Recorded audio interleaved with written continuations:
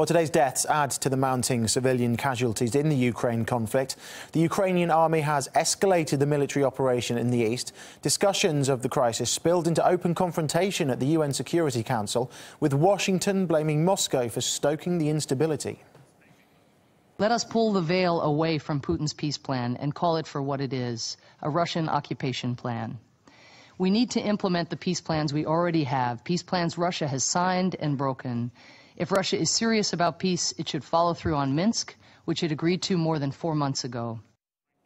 Well, despite those words, Russian President Vladimir Putin's latest letter to his Ukrainian counterpart made a direct reference to the Minsk agreement, urging both sides to adhere to it. Now, the letter was brushed off by Kiev, according to the Kremlin. Here's what Russia's envoy to the UN had to say about Washington's accusations. The United States representative made several unacceptable comments about Moscow's policies.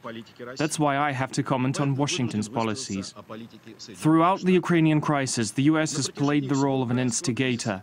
After each visit to Ukraine by high-ranking US officials, Kiev has been increasing its aggression. The current military escalation as well coincided miraculously with the visit to Kiev by the commander of American forces in Europe. Well, one of the central points in the Security Council's discussion was the attack on a civilian bus in eastern Ukraine earlier this month, an incident that left 12 people dead. While international monitors try to establish who's to blame, officials already have their versions. RT's Marina Portnaya explains.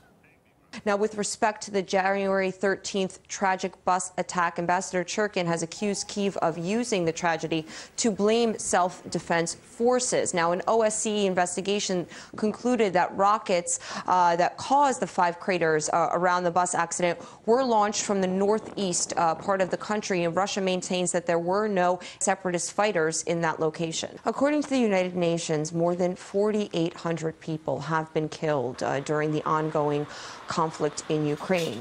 UN officials say East Ukraine is experiencing its worst hostilities since the September ceasefire was implemented. Clearly, that ceasefire is not being respected by the sides that are taking part in the conflict. And until we see more consensus within the UN Security Council, it's hard to understand how this conflict can subside in any way, because members are still disagreeing on what is taking place there in Ukraine and how to solve the problem.